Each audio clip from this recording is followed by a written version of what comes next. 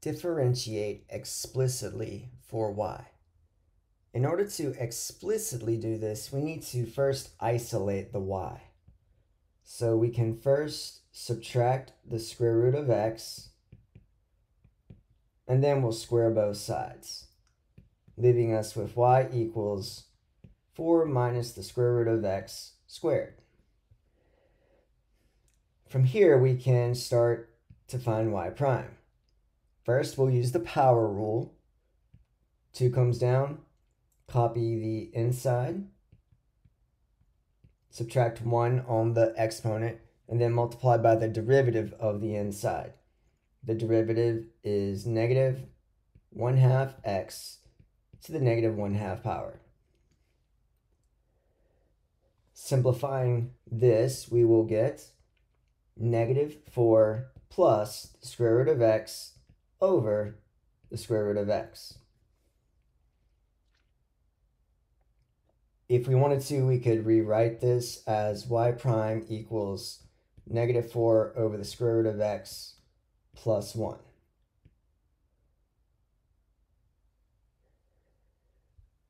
Make note of that. The next thing we're going to do is implicitly differentiate the exact same equation and see if we get the same answer.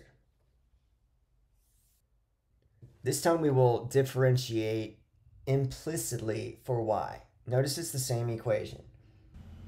The first thing we do is take the derivative with respect to x on both sides of the equation.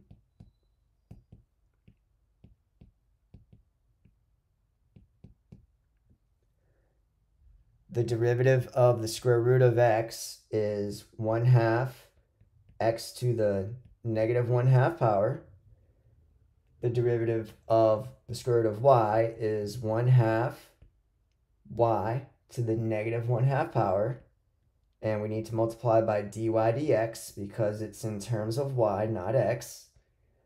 And the right side, the derivative of 4 is simply 0.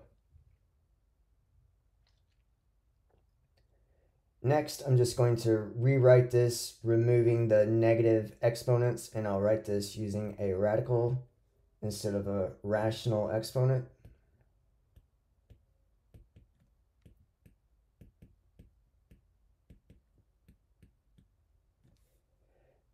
And now we can start the process of isolating dy dx. So we have 1 over 2 square roots of y dy dx equals to negative 1 over 2 root x.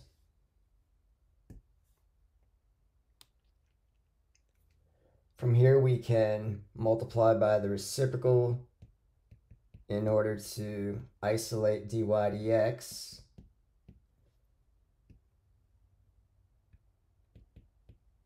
Dy dx is negative square root of y over the square root of x. And so technically we've isolated dy dx, but notice it does not look like the original from earlier. But we can plug in what y is. Earlier we said that y is equal to 4 minus the square root of x squared. So let's replace y with that value.